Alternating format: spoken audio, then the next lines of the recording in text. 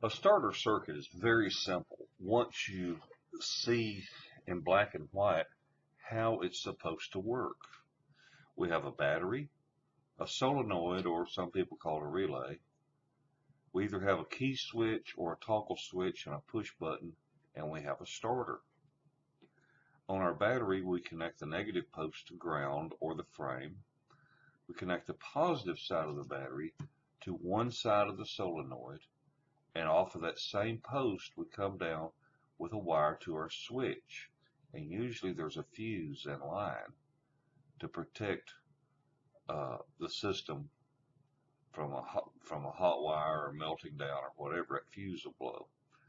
Anyway, whenever we turn on our toggle switch or turn our key switch on, then we are activating either one side of a push button switch, or we've got power ready to turn that key a little more and send power, 12 volts, to that little connector on the bottom of the solenoid.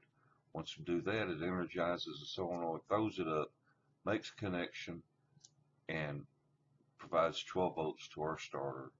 And of course, our starter is grounded, and we release the push button switch, and power is released, and the starter stops turning. But that's all there is to it, folks.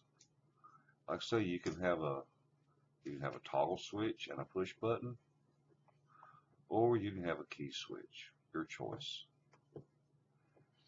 I hope that's helped clear it up. There's not much more to say. It's too simple. Have a wonderful day and a better tomorrow. Bye.